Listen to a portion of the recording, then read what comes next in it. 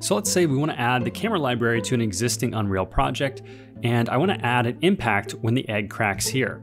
So let's add the camera library. We just need to locate where this file is. So I'm going to show and explore because I want to bring the camera library into this folder structure. So I'm going to navigate to where my camera files Unreal are located, which is this folder, and just click and drag it in and hold down Control to make sure I'm copying it in. I don't want to move the files from their original location.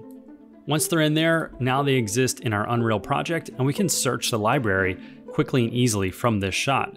So I'm going to find the camera here, and I want to add a new track, camera animation, and now we have our camera library. So I can search for impact, and I'm going to just use the rotation. So I'm going to click that and drag it into place. And of course it works additively. So we're retaining all the original camera animation and adding this on top of it. Let's see a before and after.